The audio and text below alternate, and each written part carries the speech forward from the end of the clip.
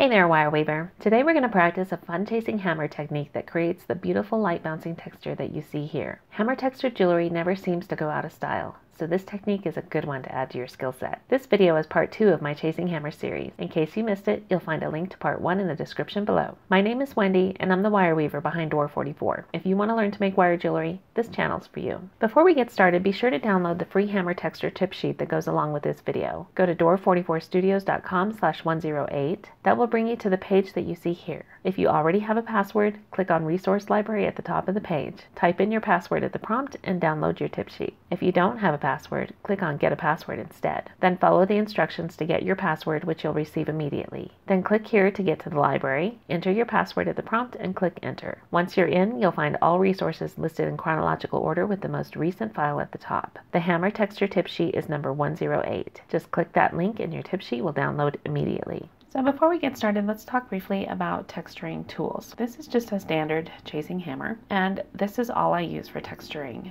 Because I have a limited space, I try to keep my tools to a minimum, and this little hammer here does everything I need it to do. It leaves a beautiful, classic hammered texture, and that's what I'm after. But if texturing is your jam, or if you work with sheet metal, there are loads of different tools on the market. There are hammers with interchangeable heads with very different textures. You can get rolling mills with texture plates that will leave beautiful imprints on your wire. So if you're interested in texturing, if you're interested in working with sheet metal, definitely explore the tool options out there. But today we're just going to do a classic hammered texture just using our standard jeweler's chasing hammer. So just a reminder that this is part 2 in a 2-part series. In part 1, I talked a lot about the anatomy of a chasing hammer, how the handle is designed, why it's designed the way it is. And I pointed out that you have this bulbous handle here, and this deeper curve of the handle is on the planishing face of your hammer. And here we have a shallower curve. It's almost straight. And that's on this peening side of the hammer. And the reason that handle is designed that way is it controls spring back. So when you're planishing, you want that head to land and stick. You don't want it to bounce. And that's because we're going to do a drawing stroke. So we're going to land and pull, land and pull. When we're peening, we actually do want quite a bit of spring back. We want that ball to just make contact with our wire and bounce off. So we want more of a bouncing vertical texture. We're not going to draw. We don't pull on the peening stroke. We just strike and come off, strike and come off, strike and come off. And this straighter handle helps with that spring back. It makes the head want to bounce rather than just land and stick. The proper position for your hand is at the ball. You want to grip that ball. And when we're peening, we're going to turn this over so that we have the straighter side of the handle facing down. And you want your fingers around that straight portion of the handle, just like that. And your palm's just going to wrap around this more curved grip. And you can put your thumb there if you like. I tend to keep my thumb around on the side. And what that does is it gives you maximum control. Now it's tempting to want to grab the handle up here, but in part 1 of this series, I gave you an exercise to practice with different hand grips, gripping up here at the top of the hammer and then gripping here at the back. So if you want to check out that exercise, I will link to the part 1 video right up here in the right hand corner, and you can go back and practice that exercise. We're going to do another exercise today that's going to help you feel the difference between planishing and peening. So again, go ahead and grip your hammer in the planishing position. So deeper curve around your fingers, and palm of your hand wraps around the flatter part of the handle. Now just lightly tap the head in your hand and feel how it responds.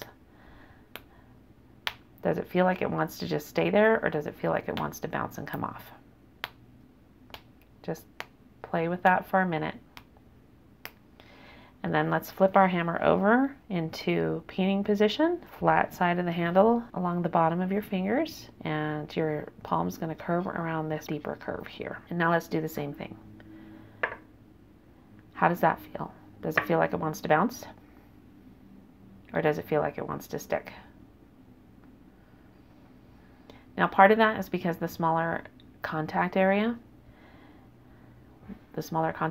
you have, the more bounce you're going to have. But also That has to do with this straighter part of the handle giving you a little bit more spring back. So this is a good exercise to just practice when you first pick up your hammer, just to kind of get a feel and to remember that your peening strokes are just vertical strokes, just like you see here in this diagram. We're going to go straight down, whereas the peening stroke, you come down and draw, down and draw. Okay, now that we've talked about how the handle works and how to feel the difference between peening and planishing, we're going to go ahead and start texturing this wire. Now, another thing that I pointed out in part 1 of this series, when you're planishing, you want to keep your hammer in the same relative position so that you're always striking pretty much in the same spot. And you're going to move your wire around to get your planishing done. Now, peening is going to be a little bit different. With peening, because it's more of a vertical motion, we're just coming down. We're not drawing. We're just coming down and up, down and up, down and up. So in this case, we're going to work along the length of the wire, and we're just going to make even strikes. And I'm going to focus my attention on the edges of the wire. Because we don't have a lot of surface area here, you're going to get a lot more bang for your buck if you texture the edges of your wire. Now, if you're texturing sheet metal, that's a little bit of a different story, and it's a little bit of a different approach. But because we're just working on wire here, we're going to texture all along one edge of the wire, and we're going to try to get sort of an even scalloped look to that edge. And then we're going to turn around and work on the other edge of the wire. And what you're going to find is, as we do that, you're going to end up texturing the whole surface of the wire. Notice how much light bounce you get on those edges. Because the wire surface isn't very wide, you do end up getting a nice even texture along the whole width of your wire, but you also get a lot more light play because it's those edges where you can really have an impact. You see how that works? All right, so let's go ahead and start texturing this piece of wire. Now I'm going to be using very light strokes. I'm not going to strike heavily, and I'm going to try to keep them even, and I'm just going to try to scallop that edge. So let's go ahead and start.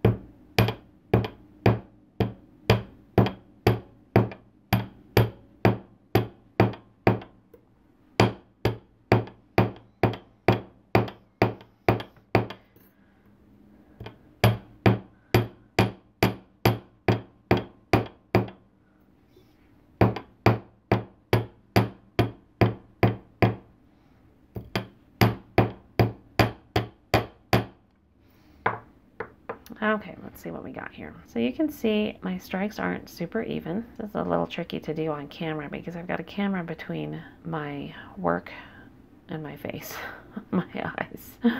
So I'm going to go ahead and work that just a little bit more, try to get it a little more even. And again, remember that you want to follow the length of your wire.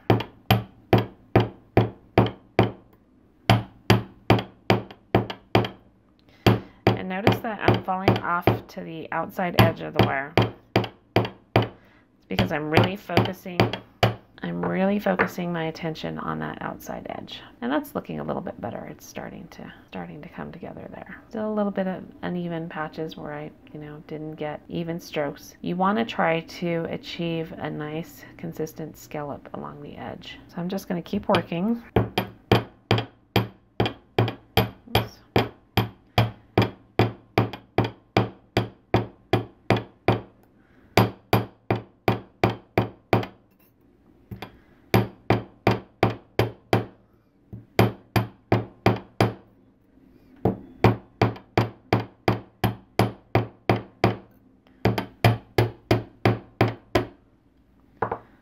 Now that's starting to look a little nicer here on this side. This side I'm still missing, and I think part of that is just the way that I was holding it over here. So I'm going to rotate this around where I have a better view of it. I'm going to work my way around that edge, and that looks a little bit better. See that? Okay, so that I'm pretty satisfied with the outside edge of my texture now. So now I'm going to focus on this inside edge. And again, I'm going to do the same thing. I'm going to follow the line of the wire.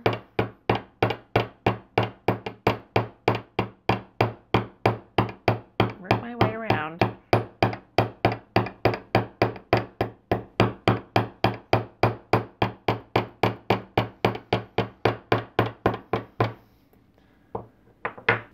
go. You can see that now that I've got that inside edge scalloped and textured. We're getting a lot of nice light play there. And you can see that the center doesn't have much texture yet right here. So I'm just going to put a little bit heavier texture on that inside edge and see if I can even that out. So again,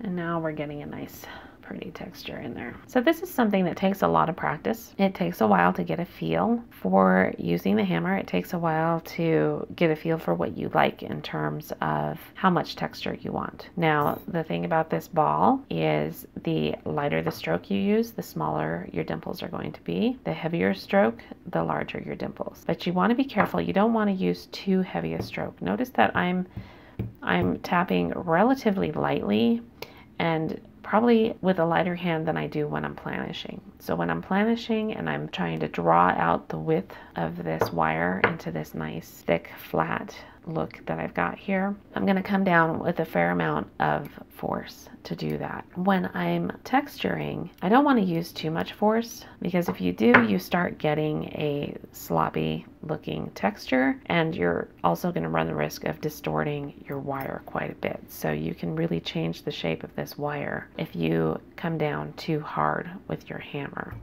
You don't want to do that. You just want to use fairly light, even strokes. And you can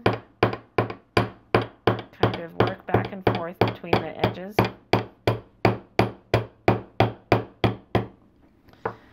But I'm not using very heavy force to make that texture. So practice this on various gauges of wire. This is 12 gauge wire. This is a really good gauge to practice on. Anything 16 gauge and up is going to give you a good sense of planishing and texturing. But the heavier gauge you can use, the easier it is to see what you're doing, the more width you can get with your planishing. So it gives you a little bit more surface area to texture. And that's just going to help you get a better feel for how to use your hammer to get a pretty texture that you love. So to wrap this video up, let's talk about the key points to remember when you're texturing wire. So the first thing you want to do is make sure that you relax any tension in your body. Make sure your shoulders are relaxed, your arms are relaxed. You want to have a firm but gentle grip on your hammer. You don't want a death grip. You don't want a lot of tension in your hands. You just want a light, relaxed, comfortable grip. Another important thing to remember is you don't stroke when you're peening with a texture head. You want to make contact and come off. So just vertical contact only, no stroking. If you're working on a straight piece of wire, you're just going to want to hold your wire steady and just work your way along the length of that wire and then come down the other side. For a round piece like this, you do have to move it a certain degree, but you do get better texture if you move your hammer along the length of the wire and not move your wire. Another key point to remember is you want to focus your intention on the edges of the wire. Make very intentional strokes and aim for that edge. And you're going to fall off the edge a little bit, so it does look like you're doing a little bit of a drawing stroke. That's not the case. It's just the ball gliding along the edge of the wire. And then the last key, of course, is just to practice. Once again, be sure to download your free hammer texture tip sheet if you haven't already done so. Just go to door44studios.com/108 and follow the prompts. That's it for today's lesson, Wire Weaver. I'll see you next week. In the meantime, go make something beautiful.